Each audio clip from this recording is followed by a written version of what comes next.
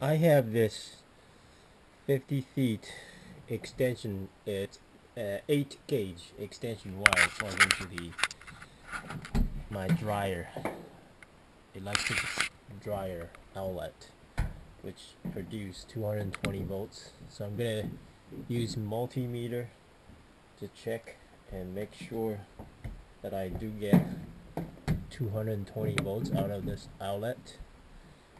Okay, that I can indeed weld using my 220 volts, 250 amps welder. Okay. Okay, so you can see these two. When I put my multimeter prompt into these two, and I get 119 volts AC, 119 volts AC, and I'm gonna switch this red plug to the other side, and I'm sure I'm gonna get another 120 volts. So that's how this thing works. In other words, each prompt is giving me 120 volts. Together give me 220 volts.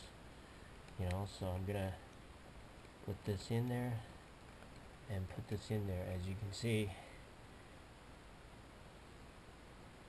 that gives me the 119 volts when I switch to the red color prompt of my multimeter. You see that? 119 volts, 119.9. You know, that's how so I know this is producing 120 volts of this plug. This extension plug is delivering 120 volts from on the right hand side, and also 120 volts on the left hand side. That gives me 220 volts in this multimeter. Okay, so I know I'm good. Okay, so the extension wire is producing 220 volts to my welder.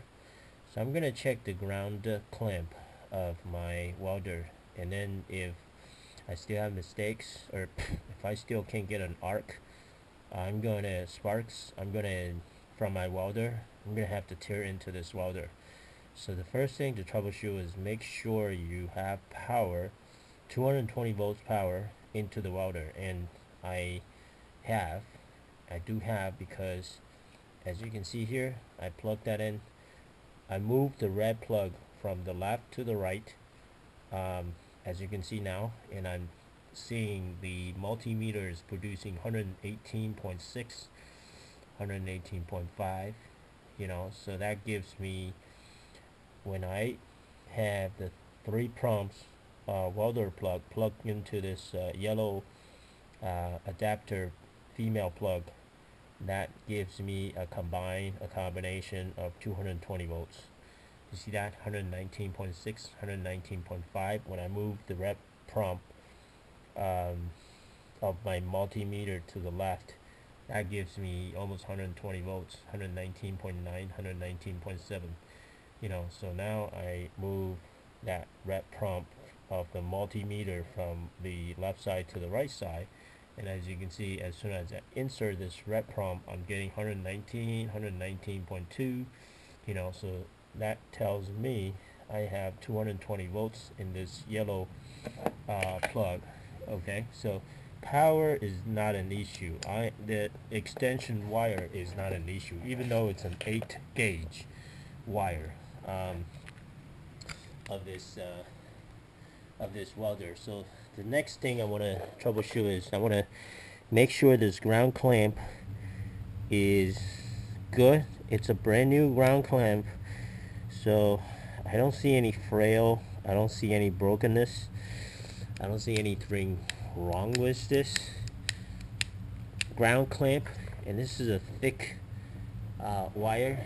I don't think it's as big as my 220 volts wire there, but this ground clamp seems to be, I don't want to say it's 8 gauge, I want to say it's probably 12 gauge, because it's only half of that half of the thickness of the 8 gauge, because this is the 8 and this I'm not sure, this may be 10 or 12, because the bigger the number of the gauge, the thinner the wire.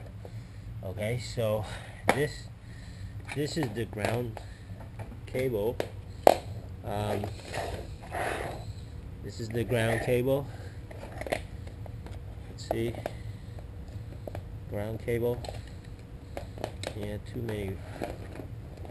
So this is the ground cable. As you can see here, I already separated the ground. This is the power plug that I was talking about. So this is the power plug. This is a power plug that plug into this yellow thing that gives me the 220 volts. 220 volts, you know. So and then the ground cable is, as you can see here, is connected back to this positive in there, you know, this positive in there. So the ground cable is good, and this here is kind of wiggling, but it shouldn't be matter. It shouldn't matter, you know. So I'm gonna have to check what's inside. The number 3 step is to tear into this box and to see what's going on inside, why there's no